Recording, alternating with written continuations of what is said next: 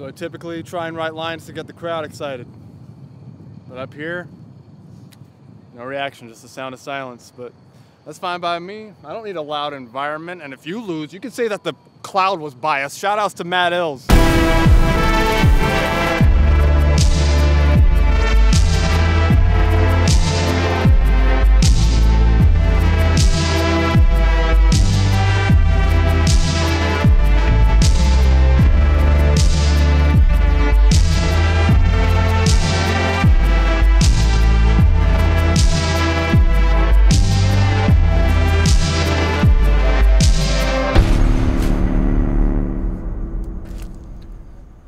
Alright, so the whole idea from the hot air balloon, the whole idea for the hot air balloon battle came up when me and Stalk were at Battle the Zay, and we were doing behind the scenes interviews. We were driving back down, and we're kind of just fucking around and joking around, and we brought up the joke of the hot air balloon, how like Matt Ills thought that it would be funny to do, or not even funny, he thought it would be cool to do a hot air balloon battle. And everybody was kind of like, why would you think that would be cool? That's like ridiculous. And I was like talking to Stalk, and I was like, why don't we just do it? Wouldn't it be funny if we just did it? And he was totally on board. We were just like joking around and laughing about it. And then I was like, what if you battle Thesaurus in a hot air balloon? And he died laughing. And I basically was just like, hey, I'm just gonna do it. I just think it's hilarious. I'm gonna go forward with it, and we're gonna do a fucking hot air balloon battle with Stalk versus Thesaurus. So I texted Pete, and I was like, yo, would you be down to battle Stalk in a hot air balloon? And he just texted me back. He's like, yeah. It's popping, guys. It's 3:30 a.m. on Saturday. I don't know the fucking date. September 29th or something like that. But yeah, it's 3:30 a.m. I'm about to leave for Lake Elsinore.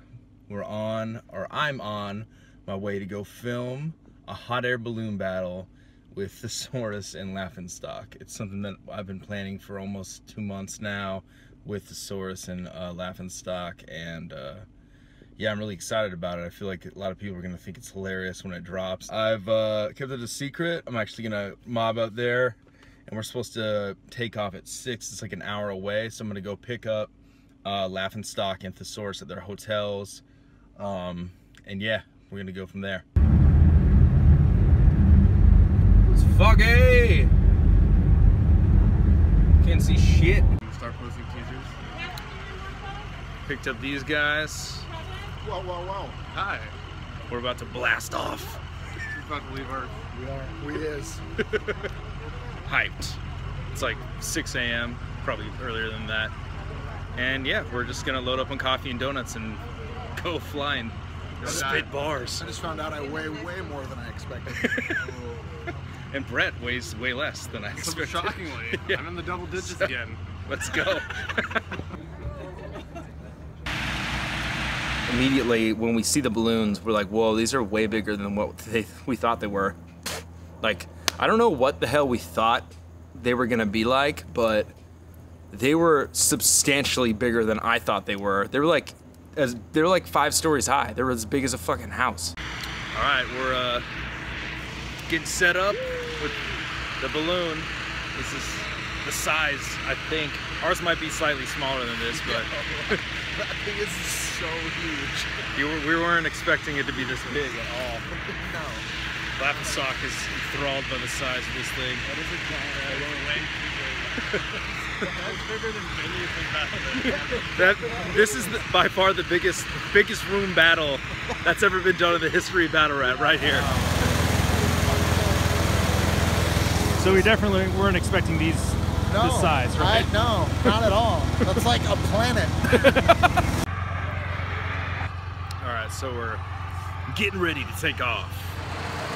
You guys ready? I mean, Yeah, no, I'm good. We're good.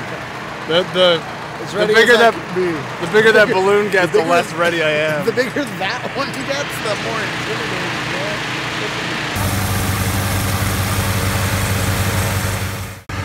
Woo! Let's go. Balloon battles and shit. Ruin your day. Wow. baskets was smaller than I thought they were gonna be. Significantly smaller, like tiny as fuck.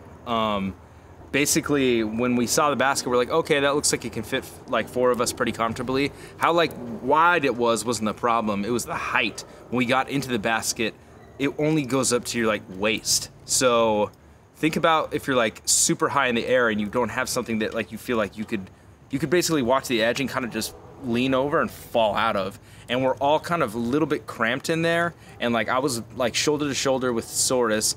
Laughing Stock had a bit of room, but there's no real place to put, like to hang, like to like grab. There's no like support, so it's kind of gnarly. When it first took off, I like literally like thought I was gonna have a panic attack. And I'm afraid of heights, but I didn't think I was that afraid of heights. And like once it lifted off, and I saw like the ground getting further away, and then even further away, and I was like, whoa, we're going really high. Basically, I just tuned everything out and just looked into my monitor, and I'm like, if I just concentrate on this, I'm not gonna like really know that I'm in this moment and know that there's not a wall behind me, that I could just do that and lean out and fall to my death. Sorry. Oh, I guess, yeah. Sorry, Hills.